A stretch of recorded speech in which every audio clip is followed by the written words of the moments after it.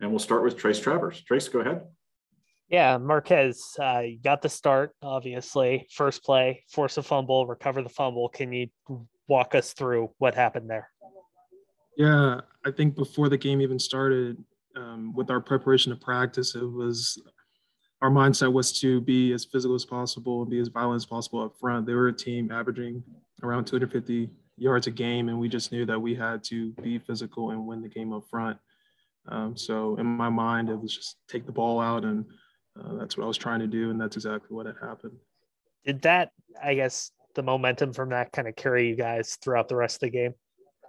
I think so. It came after that play. I think Chase in the offense trying to punch in was huge. So I think that play definitely helped the game of the play of the game. So I definitely think it was huge. Thanks, Marqez. Yep. Okay, move on to David Bush. All right, congratulations, Mark. Did having Cam Good out, did that change your responsibilities? Did you have to do more without him? David, I don't think it did. I think I have a role in this team. I think everyone has a role in this team, and my role was to step up and just play my game and play my 111, and that's just doing my job. So it was not me jumping out of my body. It was just me doing everything that I needed to do every game. And was that kind of a dispiriting thing, learning that, of course, you're minus not Cam, but Mo too. How did defense react to that? What was your question? Can you repeat your question? You're missing the key guys that you were missing for injuries. How did the defense react when you learned that? I think we responded well. We knew that guys had to step up, guys had to play different roles, but play their game.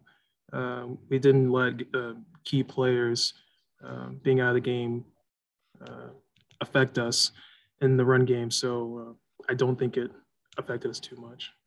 Okay, thanks. Okay, Steve Kroner has a question. Steve? And Marqez, congrats. You mentioned about being tough up front. Obviously, Oregon State came in as the leading rushing team in the conference. Baylor came in as the leading rusher in the conference. How were you able to not necessarily completely stop that running game, but certainly slow it to a much greater degree than most teams have been able to do? I think it was just preparation. Throughout the week, we worked on 12 personnel, 13 personnel, and just knowing that those tight ends will come off the ball if you're not ready, and the tackles as well. And we knew going in that they were a running team and they were a very good football team. So we just knew that we had to be physical. Yeah. Fair enough. Congrats. Thank you.